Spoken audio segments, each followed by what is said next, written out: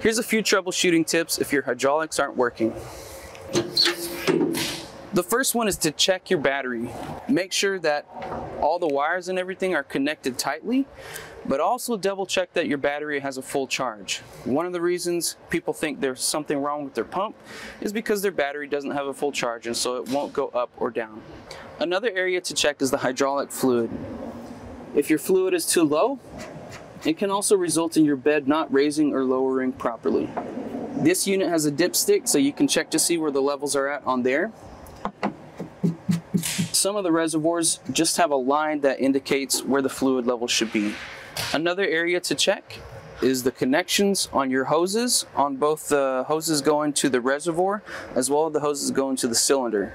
No matter what type of hydraulic setup you have, whether it's dual piston, scissor lift, telescopic, hydraulic jacks, whatever, a good thing to check is the hydraulic lines. Make sure that they are not leaking and that there's nowhere for fluid to escape or air to get into the lines. This can cause problems lifting and lowering as well.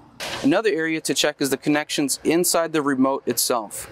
Sometimes they don't connect quite properly, so there's just a few screws to undo, and you can just check the contact points in there, make sure it's all lined up, and your problem could be solved. If you have a newer Lamar dump trailer or a trailer with hydraulics, there's also a neat little troubleshooting guide under the lid in the toolbox. Now, if you don't have an awesome Lamar dump trailer like we'd recommend, and you still need this troubleshooting guide, you can find it on our website. Thanks for watching. For more hydraulic troubleshooting, check out our website, lamartrailers.com.